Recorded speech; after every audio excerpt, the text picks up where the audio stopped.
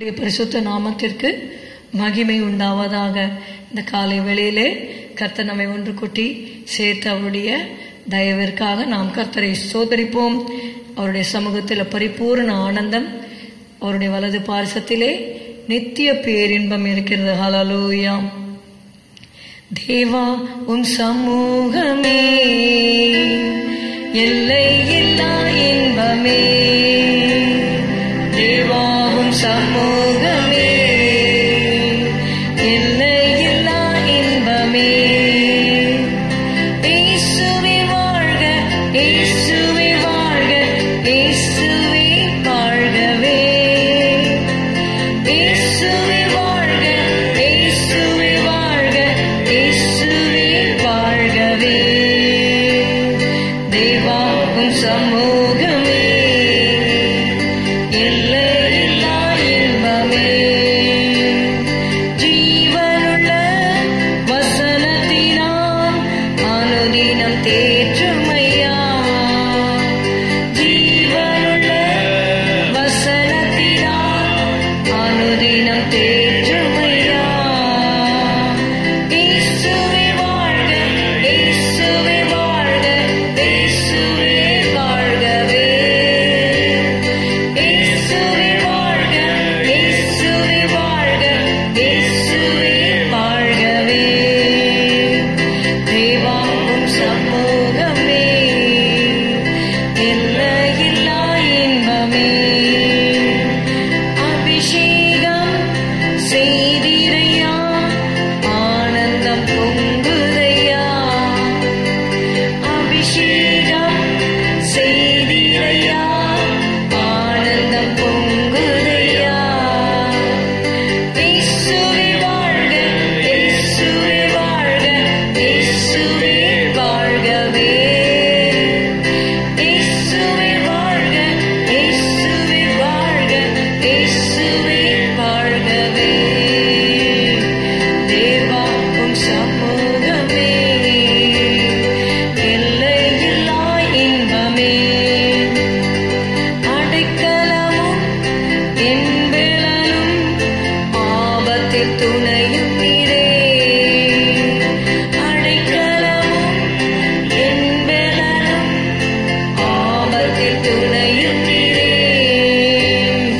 தேவா உம் சமூகமே எல்லையில்லா இன்பமே. தேவா உம் சமூகமே எல்லையில்லா இன்பமே. இயேசுவே வாழ்க, இயேசுவே வாழ்க, இயேசுவே வாழ்கவே. இயேசுவே வாழ்க, இயேசுவே வாழ்க, இயேசுவே வாழ்கவே. தேவா உம் சமூகமே எல்லையில்லா இன்பமே. எபிரேயர் 10வது அதிகாரம் 25வது வசனத்திற்கு உங்கள் வேதத்தை திருப்பிக் கொள்ளுங்கள். சபை கூடி வருதலை சிலர் விட்டு விடுகிறது போல நாமும் விட்டுவிடாமல் ஒருவருக்கொருவர் புத்தி சொல்ல கடவோம்.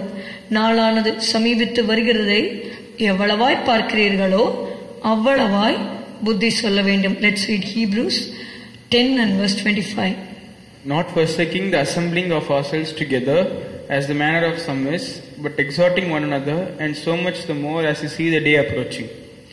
என் நாமத்தை பிரஸ்தாபப்படுத்தும் எந்த ஸ்தானத்திலும் நான் உன்னிடத்தில் வந்து உன்னை ஆசீர்வதிப்பேன் என்று வேதம் சொல்லுகிறதை நாம் அறிந்திருக்கிறோம். நாம் சபை கூடி வரும்பொழுது எதற்காக சபை கூடி வருகிறோம்? அவருடைய நாமத்தை பிரஸ்தாபப்படுத்தும்படியாக நாம் கூடி வருகிறோம். நாம் சபை கூடி வரும்பொழுது நாம் நன்றாக அறிந்திருக்க வேண்டும், தேவனுடைய சித்தம் இல்லாமல் அவருடைய ஆலயத்திலே நாம பிரவேசிக்க முடியாத அவருடைய கிருபை நமக்கு தேவையாயிருக்கிறது. சங்கீதம் 5 நம்ம வாசிக்கிறோம், நானும் உமது மிகுந்த கிருபையினாலே உமது ஆலயத்திற்குள் பிரவேசித்து உமது பரிசுத்த சந்நிதிக்கு நேரே பயபக்தியுடன் பணிந்து கொள்ளுவேன் என்று சங்கீதக்காரர் சொல்லுகிறார். ஹல்லேலூயா. தேவனுடைய கிருபையை பெறாதவர்கள் தேவனுடைய ஆலயத்திலே பிரவேசிக்க முடியாது. அதனால தேவனுடைய கிருபையை பெற்றுக்கொண்டு ஆலயத்துக்கு வாங்க. ஹல்லேலூயா. ஞாயிற்றுக்கிழமை மாத்திரமல்ல, எப்பொழுதெல்லாம் ஜெபம் வைக்கப்படுகிறதோ அந்த ஜெப வேளைகளில் வந்து நீங்கள் கலந்து கொள்ளும் பொழுது தாமதமாகி கொண்டிருக்கிற காரியங்கள் எல்லாம் உங்களுக்கு கைகூடி வரும். பரலோகத்தின் தேவனானவர் உங்களுக்கு காரியங்களை கைகூடி வர பண்ணுவார். அது மாத்திரமல்ல, உங்கள் ஆத்மா வாழ்கிறது போல நீங்கள் எல்லாவற்றிலும் வாழ்ந்து சுகமாயிருப்பீர்கள். சங்கீதம் 65:4 நம்ம இப்படி வாசிக்கிறோம். We read in Psalm 65 and verse 4. உம்முடைய பிராகாரங்களில் வாசமாயிருக்கும்படி நீர் தெரிந்து கொண்டு சேர்த்து கொள்ளுகிறவன் பாக்கியவான். உம்முடைய பரிசுத்த ஆலயமாகிய உமது வீட்டின் நன்மையால் திருப்தியாவோம். ஹல்லேலூயா. Let's read Psalm 65 and verse 4. Blessed is the man whom thou choosest and causest to approach unto thee, that he may dwell in thy courts. ஏசாயா 56:7 நம்ம எடுத்துக்கொள்வோம். Let's read also Isaiah 56 and verse 7. நான் என் பரிசுத்த பர்வதத்துக்கு கொண்டு வந்து என் ஜெப வீட்டிலே அவர்களை மகிழ பண்ணுவேன். அவர்களுடைய சர்வாங்க தகனங்களும் அவர்களுடைய பலிகளும் என் பலிபீடத்தின் மேல் அங்கீகரிக்கப்பட்டிருக்கும். என்னுடைய வீடு சகல ஜனங்களுக்கும் ஜெப வீடு என்னப்படும். ஹல்லேலூயா. Let's read Isaiah 56 and verse 7. Even them will I bring to my holy mountain and make them joyful in my house of prayer. Their burnt offerings and the sacrifices shall be accepted upon mine altar. For mine house shall be called an house of prayer for all people. Amen. இந்த வசனத்தை தான் இயேசு சொன்னார். என் பிதாவின் வீட்டை வியாபார வீடாக்காதிருங்கள். என்னுடைய அப்பாவோட வீடு எப்படிப்பட்ட வீடு? என்னுடைய வீடு சகல ஜனங்களுக்கும் ஜெப வீடு என்னப்படும்.